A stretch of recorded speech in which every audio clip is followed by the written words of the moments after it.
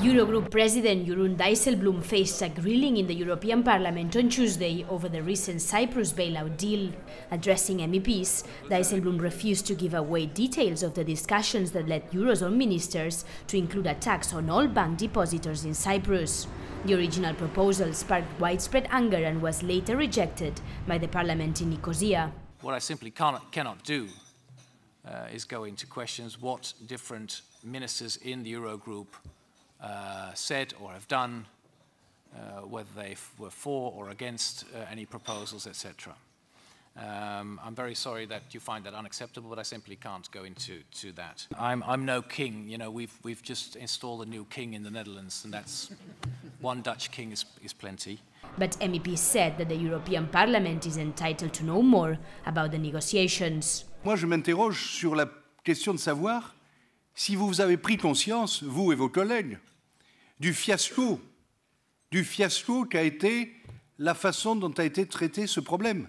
We as a parliament have the right to know more from you how it came to this wrong decision. And we asked this in writing, and I would like to know whether you will respond in writing precisely why this process didn't deliver.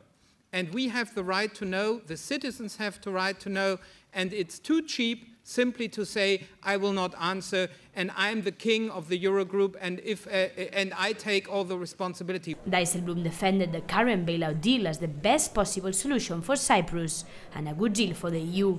Under the new terms, only deposits over 100,000 euros will be taxed to fund the 10 billion euro bailout. The macroeconomic adjustment program provides Cyprus with an opportunity to get its economy back on track, which is not going to be easy. I fully realize that. But I also believe strongly that the momentum should not be lost